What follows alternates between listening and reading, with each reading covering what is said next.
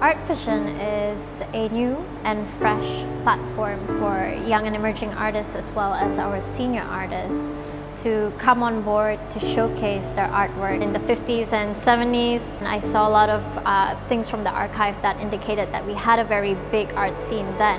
But of recent years, this is the biggest that we've seen different art studios, galleries, and art bodies actually come together, working towards a single vision, which is for us to be able to create this really thriving platform where we are able to work with one another as well as with the government. The Art Vision is sectioned into two different categories: the Point of View exhibition as well as the Brunei Art Bargain. We have successfully catalogued about 68 participants. Artworks altogether are currently at 200. I actually painted this during my first pregnancy. I was inspired. I call this piece Sanctuary because I guess that was my hope for my baby, to be protected in this mosque. My concept of pattern making derived from studies of Islamic art and design. I actually came up with this method of cutting out triangles and just layering it on top of each other like a pattern.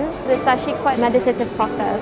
I display two paintings, which is illustration from life experience. So this one I just living in the rooms like katak bawah tempurung. On my second painting is katak luar tempurung, which is I have a lot of experience. I introduce where I'm discovery year in Vietnam.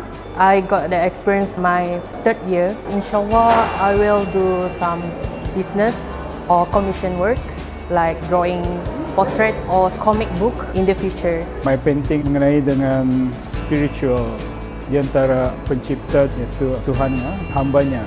Beberapa layer untuk menjadikan satu lukisan berbentuk semi-expressionism. Biasanya saya menggunakan my bare fingers untuk mengapply those texture and strokes. Kemudian saya membagi splashing using mixture of acrylics and ink.